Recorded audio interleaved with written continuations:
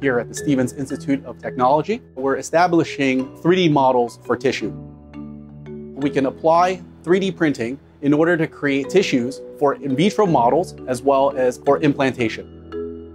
We are able to achieve printed constructs that look exactly like organs, and probably within the next 5 to 10 years, we can leverage the 3D bioprinting techniques and actually come up with functional organs that can help the lives of many people.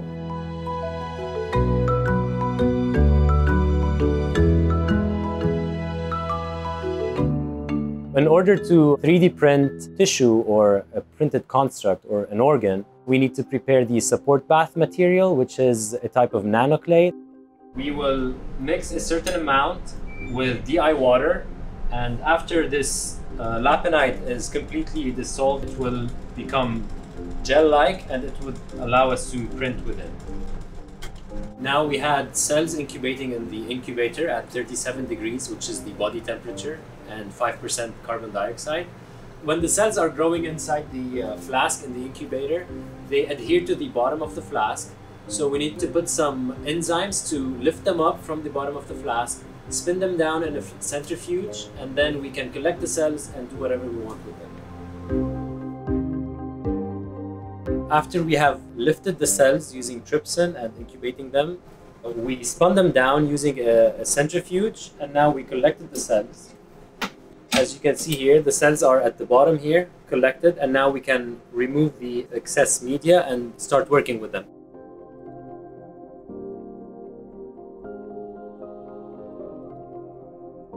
Right next to me is a quad extrusion bioprinter.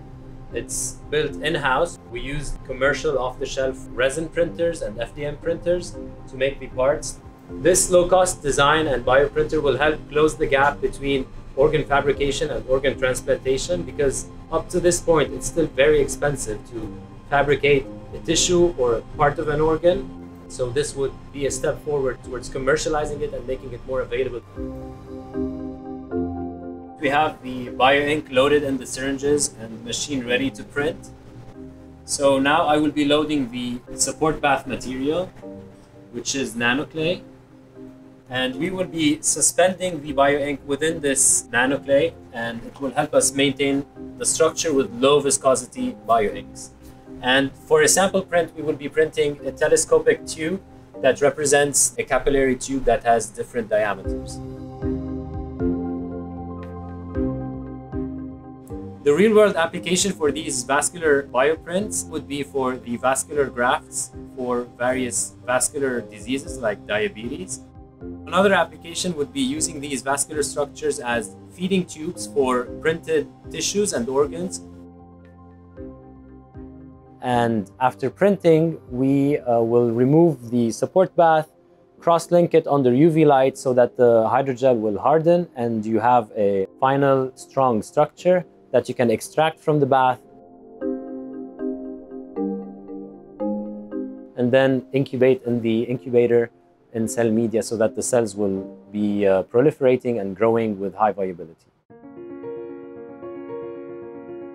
I feel like we're making significant contributions to society by engineering tissues that down the road will really impact patients in a very direct and personal way. As engineers, we are problem solvers by definition.